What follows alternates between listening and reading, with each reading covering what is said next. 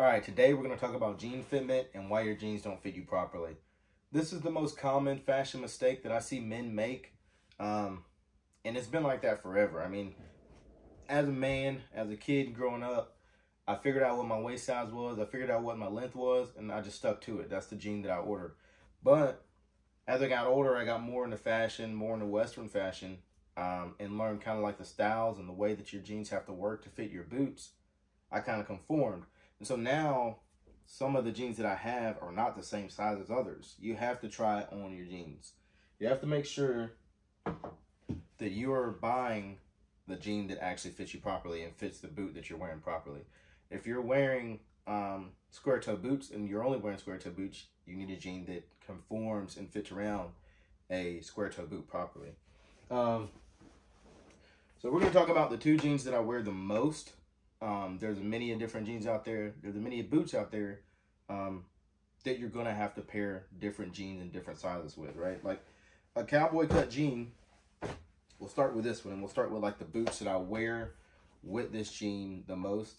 So a Wrangler cowboy cut jean it's one of my favorite jeans. It might be my favorite jean ever. It's a very great fitting jean through the thigh and through the seat. It just fits me well. If you wear the slim fit Wrangler cowboy cuts, I have to size up in the waist. But I get this in my true to size waist. The regular cowboy cuts I get in my true to size waist.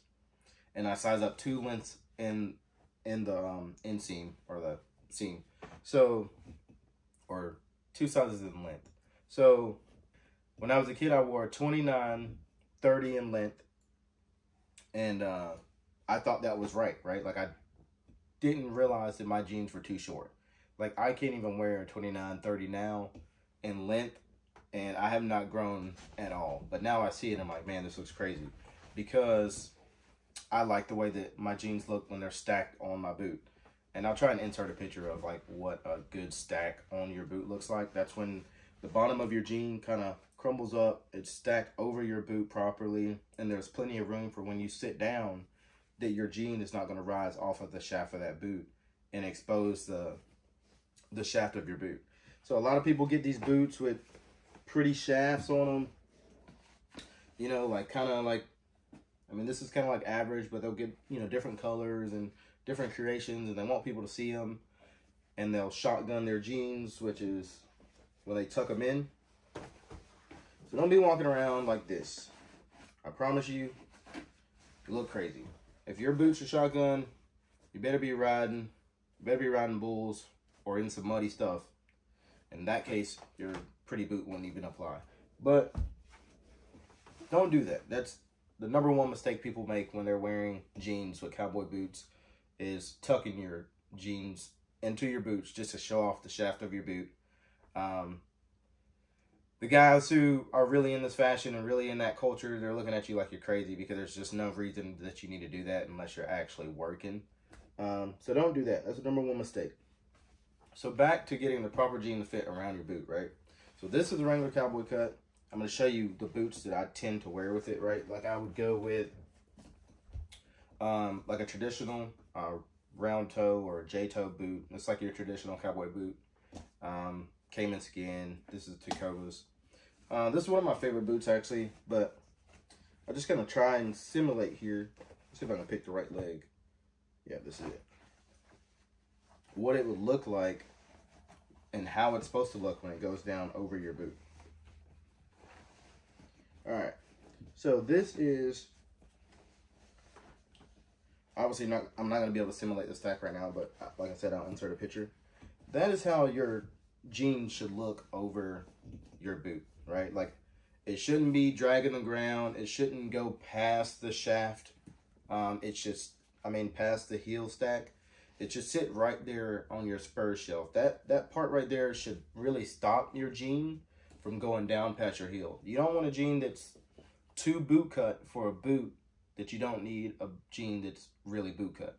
This is more, I would call this more of like a straight leg fit is what the cowboy cut is. It's a taper there. They fit a little looser through the calf, but it is still tight to where it's not going to drag the ground even when you're wearing these narrow boots.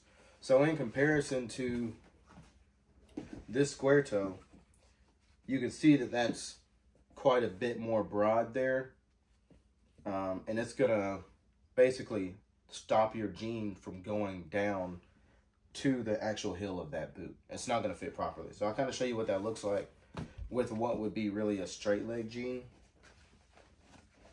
So essentially, if you were to wear a cowboy cut jean or like a straight leg jean with this boot, a broad square toe boot, you see how that's not going down and touching the shelf of the boot on the heel, and it's not really coming down on the sides here.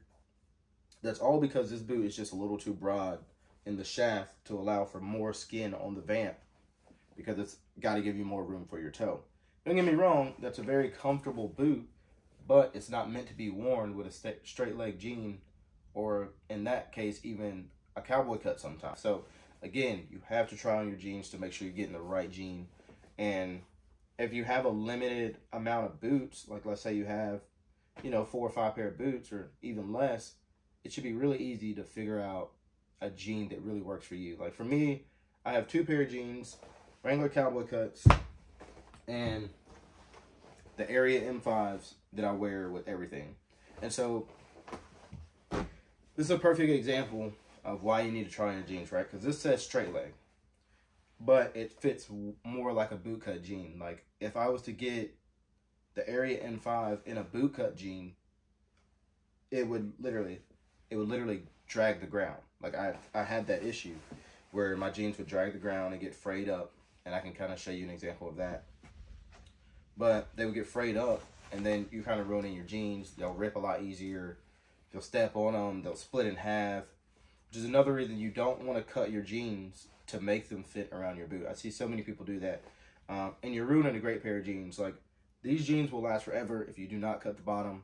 I know they're only, you know, they're $50 to $80 a lot of the times, which is pretty expensive, but I know a lot of people are like, I'd rather have a jean that fits over my boot, but you can solve that issue by just getting the jean that fits you properly, fitting it with your boot properly.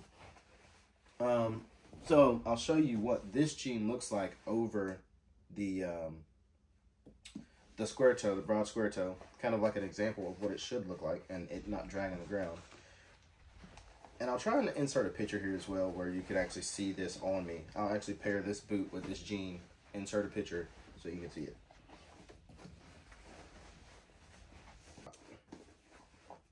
Now, I don't want it to look like I'm forcing it because I'm really not. But you can see that this jean fits right over this thing properly.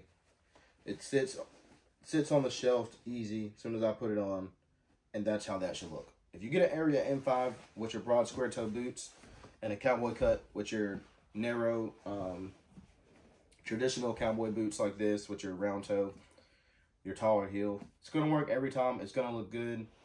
My favorite look is to go with these with the cowboy cuts. It just gives me a taller presence. Just looks absolutely classic when you start those things up. But just make sure you're getting the proper jean for your boot. Don't do any kind of crazy methods like cutting the bottoms or, you know, trying to tape your boot. You don't want to tape your boot up to stop your shaft from printing on your jean, because what that's going to do is create a lot of moisture in the bottom of your boot. I mean, you're going to be sweating if you do that. The boot is designed to give you a little bit of slippage in the heel. So whenever you're, you got to pull out of the boot, it will like literally give you a little bit of room there where you're not just glued in. But that also allows for a little bit of air to circulate in the boot and kind of keep your feet dry. If you're just in there taped up, not letting any of that like moisture kind of escape from the boot, you're really going to mess up your feet. And it's kind of going to break in your boot a lot faster. It's going to keep your soles moist. But yeah, that's pretty much it. Like I said, I'll insert the pictures and kind of show you guys what the jeans are supposed to look like. I'll tag the jean and label it. And yeah, if you make those changes to your wardrobe, buy the right length so that the jean stacks onto your boot properly and is not just way too short. You know, it's going to make a huge change to your style and the way that your appearance looks when you're wearing boots. It looks a lot better and a lot classier, and I promise you, people are going to notice. And I feel like you can pretty much get away with wearing anything if you have the proper fitment with your jeans and your boots. A lot of people ask me how I can pull off anything, and it really comes down to the right fitment of your clothing. And the most important piece is the way your jeans fit to your boots and how long they are in length. And I will show you guys an example of a boot that's too short. I mean, a jean that's too short that doesn't fit around a boot that it's meant to fit with.